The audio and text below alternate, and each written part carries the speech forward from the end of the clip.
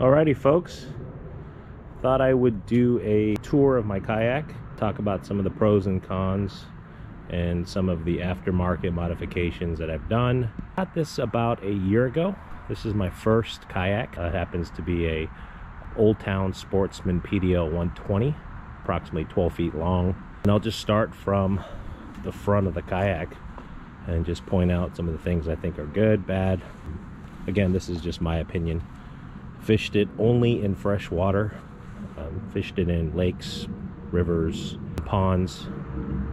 Fished it in kayak tournaments. And so I've been on it quite a bit, even though I've only had this a year. We'll start with the handle here. I haven't had any issues with it. I know some people, this plastic piece comes off, but I don't think that really affects the stability of this. You know, I put a little strap on here just because, you know, I'm 6'2", and, you know, when I do transport my kayak, I like having it a little bit lower. This is very important. On some kayaks I've seen it, this one runs perpendicular to the kayak, where I've seen it run parallel. Unless you're going to be trailering it and backing into the water, you're most likely going to be using a cart and pulling this. Just overall very rigid. There's a drain plug here. If you're washing the inside or if water does get into the hull, it's nice to have just to get the water out. I added these Kydex, I don't know if you can see that, kind of protective strips. You're going to be dragging this thing, or at least I have, in rock, concrete, and you know, I don't see it having any big issues, but long term I think I just didn't want to wear it out, especially a brand new kayak. So what I did was just bought this, you know, a sheet of Kydex on Amazon, cut it out, and all you really need is a heat gun to just shape it. And once you do that, you know, I think I added 3M double-sided tape, and then I just siliconed around it. Silicone's kind of coming off, but after a year of use, this thing's still holding on pretty good, and it's protecting the kayak, so I'm happy with it. Bought a roll of reflective tape. You're more visible on the water. Not necessary, just something when I first got it I was excited to do. I think this is one of the best features of this kayak. This bungee strap is great. One-handed operation where you can just pop it off, and it's surprisingly easy to access even though you're on the water. And this lid is completely watertight. It's got like a rubber gasket pretty much around it, and that keeps the water out. I've seen guys buy extra propellers and attach it to the bottom of here. That's kind of a neat idea. But as you can see, I keep a lot of stuff in here. The storage space is incredible. Keep my flag, got extra line, my net, my catch board, PFD, and this is how I run my electronics. So this is the battery I use, the Nakwa 10 amp, which is fine. I only run a fish finder to it and never had it go out on me. I've used it 8-10 hours straight and it's fine. So the power cord runs inside there, or I drilled a hole so that that can attach to the fish finder, and this is the actual transducer cable. So I had to drill a hole here, and that's the actual transducer cable that is permanently fixed to the bottom of the kayak. You can go with other aftermarket transducer mounts that can go on a track mount here, or you can probably drill some holes and secure it onto this, but I just liked it. It was clean, it's out of the way, but again, this thing just holds so much. Got my wet weather gear in here. I got a dry bag and some toiletries, and this actually runs all the way down the length of the kayak. So I used to transport my rods in here, and as you can see, this opening is extremely large, so you can pretty much get most things you need in here. There's foam blocking on both sides, and I think that's for stability, maybe buoyancy. Anyways, there's an opening to each side, so you can still slide rods in. And the most I've gotten is 5 or 6 7-foot plus rods in here. No issues, no damage. That's an option here, especially if you don't have the space in the truck. What most people are interested in, the PDL drive, the pedal drive. It's a bicycle pedal system where know, your pedals are there, and the propeller turns it forward and reverse, which again is a huge benefit if you're kayak fishing. It's hands-free. You know, some kayaks you have to pull a cable to go reverse. This one, it's all with your feet. And you know, if you're fishing shallow water, this pops up by the handle and it just catches into there. Haven't had any issues getting it out or putting it back down. And sometimes I just don't lock the knob here. What you'll do is just pop it out, slide that down, right, and you'll lock this. That keeps it in place. But what some people do is they just leave this unlocked. So it's almost like the Hobie kick-up fins. This one, if it hits something, it'll just pop up. So that'll protect your propeller. But I think the one main advantage of this is this thing is almost indestructible. But I've dropped this. It's very, very well made. Now, your propeller, it's plastic. This is an aftermarket cap. And it came with a stainless steel nut. This is great because it floats. So if you're having to change out a propeller, which I think most people will eventually have to do, and I keep a spare, I bought it from Old Town, you don't want the accident of dropping that stainless steel nut in the water. So this thing is great, keeps it nice and secure, and it floats. The one downside I would say is this thing weighs a lot. If I had to guess, 20 something pounds. But again, you know, it is pretty indestructible in my opinion. So I think that weight helps. This is great too. It's bungees if you need to keep something tied down. Sometimes I put my cell there. Again, a watertight seal here. Just enough to keep your phone, wallet, sunglasses, but whatever you need it for. Again, this is watertight. And it's, you know, you can seal it or close it with one hand. These pedals, a lot of folks change them because they say this rubber comes off. I haven't had that problem yet, but again, it's only been through, you know, one season of fishing. This does make squeaking noises at times, and just looking on YouTube, just take, you know, there's a screw in there. Take that out, clean it off, and then just put some type of marine lubricant. I use WD-40. I don't have marine lubricant, and it seemed to fix the issue. This is aftermarket, and what that is just basically when the pedal drive is down, you can just set your rod on there. You know, the butt will go there, and then the rod tip will go there. Don't really use it that much. You know, again, when I first got it, I think most guys and gals, they accessorize the crap out of their kayak just because they're excited, and especially if you're in the winter and you're not able to fish, the next best thing is to buy stuff. Again, this is your transducer cable goes through, and mine is attached to the bottom. Let me see if I can show you guys. Or this transducer bolt system I bought from Nick at Navarre Fishing. It works great. I have a Garmin 4CV, which is, you know, it's fine for me. It's not the best. So this was the hole I drilled from inside the hull here. This is the power cable and the transducer cable. Just velcroed it onto here, kind of keep it organized. And they're right here. When I'm not using it, I'll keep the caps on, just keep dust and debris out of it. And then I have my fish finder mounted on a track here. I could put it here on this track. I just like it kind of out of the way here. It's adjustable. I made this screen with the leftover Kydex. Let's go to the other side. This is awesome. This is a, I think, Yak Attack cup holder that's on a track. There's actually even an accessory you could put on the cup to hold some lures and things. But this is great because it fits a big water bottle. You got tracks on both sides. I like keeping this right side open. I actually will put this cup holder on that side. And then I just keep kind of, you know, a little bag with some of the tools that I need. Fish grippers, scissors, pliers. And this is all connected to the track here. I think I bought this on Amazon. And I think one of the most important things if you're new to kayak fishing is tether everything. Dummy cord everything to the kayak.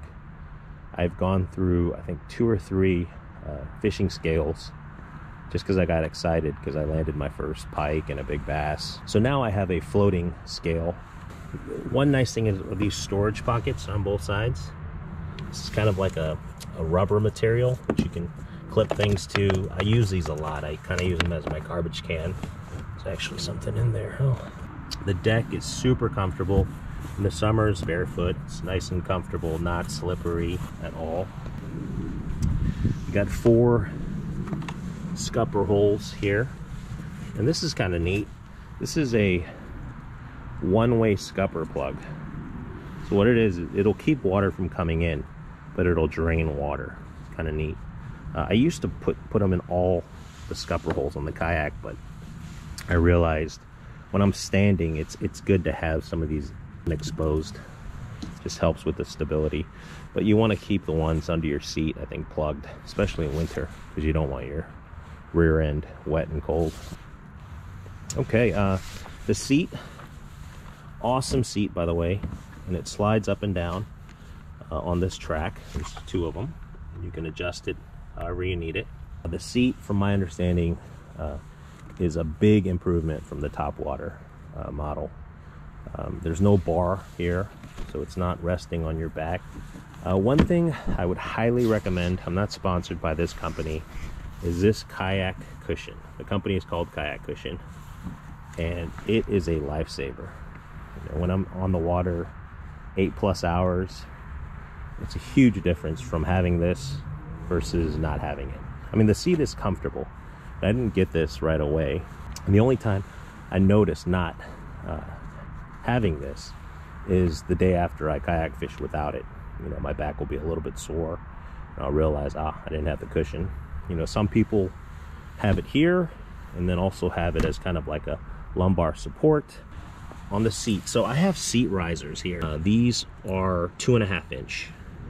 I had an inch, but I'm a tall guy. I like kind of, you know, in the higher seat position. They say, you know, it messes with stability. I haven't noticed it. I noticed when I didn't have anything, it was hard for me to stand, just because my knees were so much higher than, you know, my core when I'm sitting down on this. But again, it's personal preference. You know, I can't tell much of a difference from having 1 inch versus 2.5 inch seat risers, but I can tell from having seat risers versus not having seat risers. Just makes it so much easier to stand, sit down.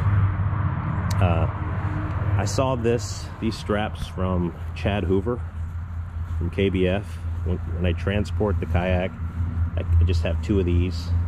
Just tie them down because I just don't like the seat flapping when I put it in the bed of my truck.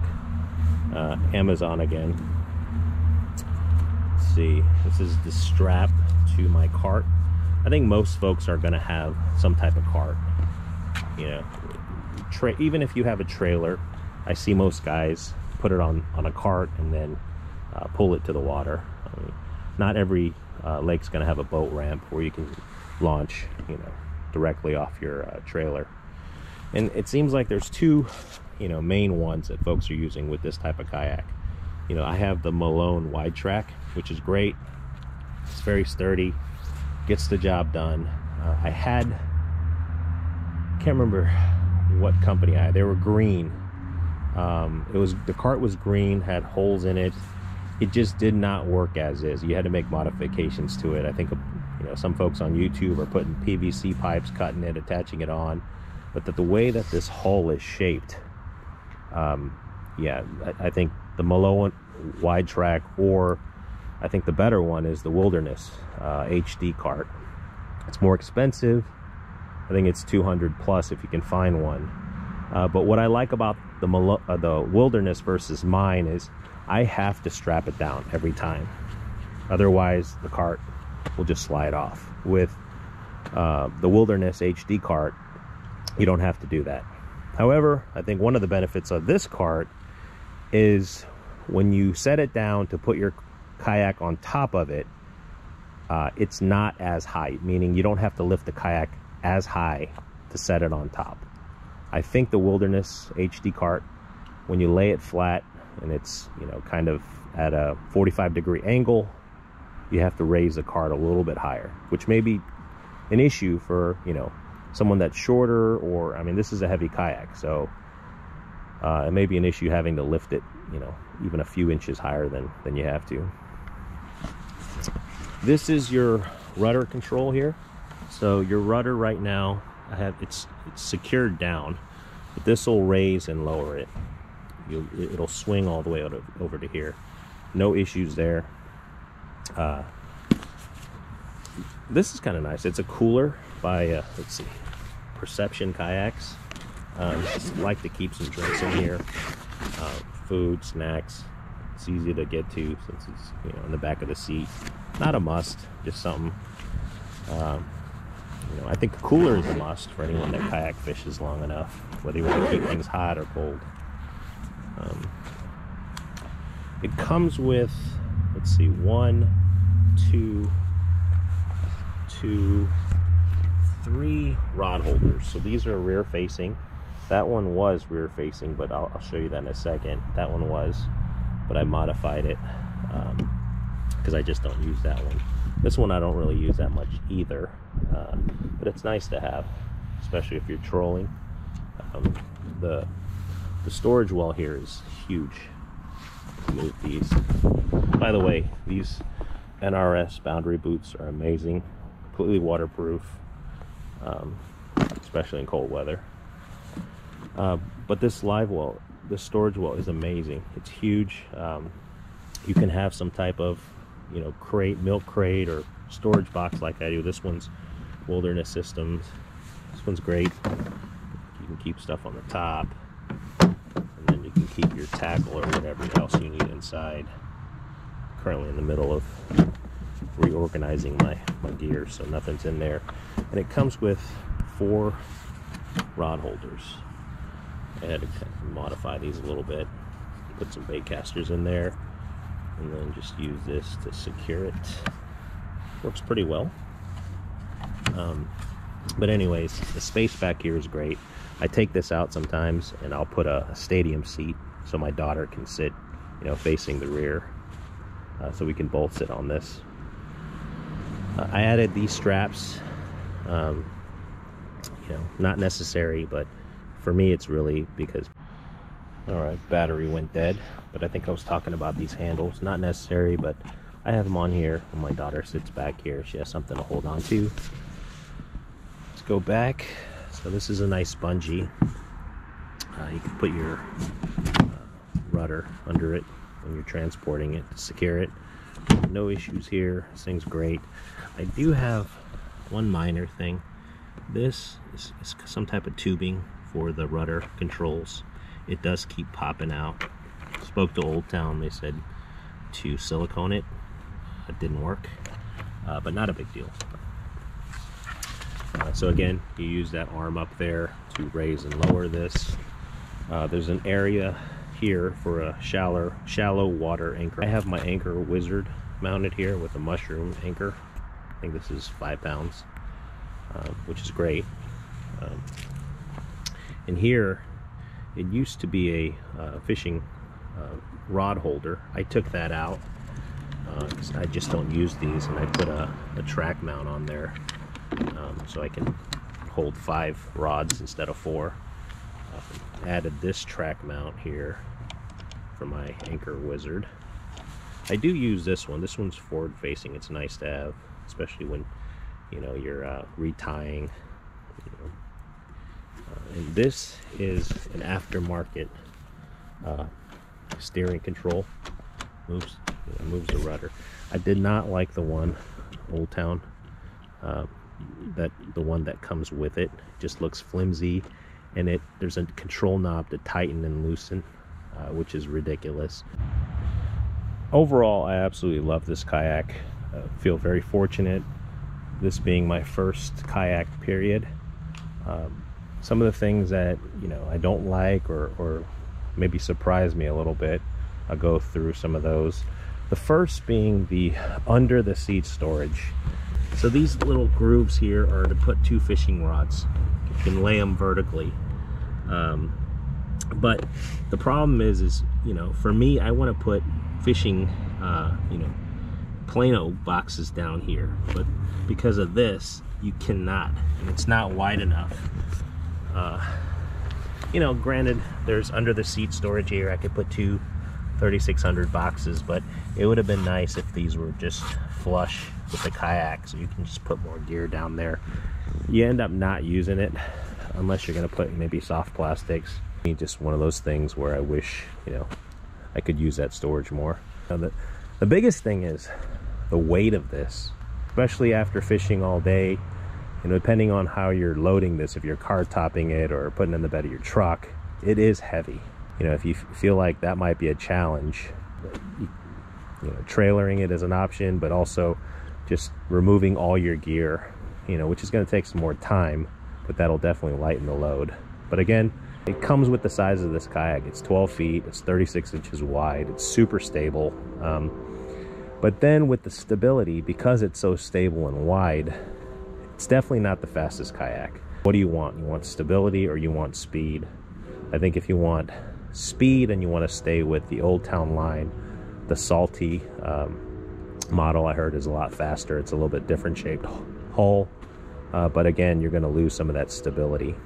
For me, this is fine. I don't need to go, you know, more than, you know, 3-4 miles per hour, which is what I'm getting with the pedal drive. There's really not that much that I don't like about this. You know, nothing major. Again, there's tons of aftermarket accessories you can buy for this. And if you've ever owned a kayak, you know, I mean, it's endless how you can modify it. You know, I plan to put lights on this. I've even thought about maybe adding a Bixby motor or a Torpedo. But again, you know, for what I need it for, which is predominantly, you know, smaller lakes and ponds, this is absolutely a beast. One thing I didn't show you is it's another way to access the hull. So the seat is held down by two straps. There, it comes up. So you have this here. I mean, I don't really use it ever, but I do keep, you know, a bilge pump down there, but it runs the length of the entire hull. So if something slides down, or if you need to clean this area, you do have this. And again, it's got that same watertight seal here, and it locks too. But see, again, it's a pretty narrow under the seat storage, you know, because they wanted to give you access to lay your rods down. And there is another cup holder here, but I prefer the Yak Attack one I talked about earlier, just because it's wider, can hold a little bit more, and it's taller, so things aren't going to fall out. But overall, yeah, I mean, this is an awesome kayak. The customer service, if I ever have a question or an issue, is great. One more thing, this is just personal preference, but for me, I wish there were more track mounts to add accessories. You know, it's always nerve-wracking me having to drill into here, which you're going to eventually have to do. But I had to add one for the Anchor Wizard, one for here for the, you know, the retrieve for the Anchor Wizard. You know, but again, personal preference. I would rather have more track mounts than rod holders, because I think most guys that I see, you know, they have some type of crate here to keep all their rods. Overall, I can't complain. I absolutely love, you know, my Sportsman PDL 120. If you have any questions, or if you want me to post some follow-up videos, you know, just, you know, comment down below. I plan to post a lot more fishing videos. But again, thanks for watching, and until next time, take care. One last thing, this is probably going to seem minor. There's two hand grabs on both sides of the back of the kayak. This is huge, especially when you're having to lift this to put it on your cart. It is a lifesaver. Very, very smart by Old Town to make that. And I think that's a new modification. Before they had, I think, one handle, or maybe none.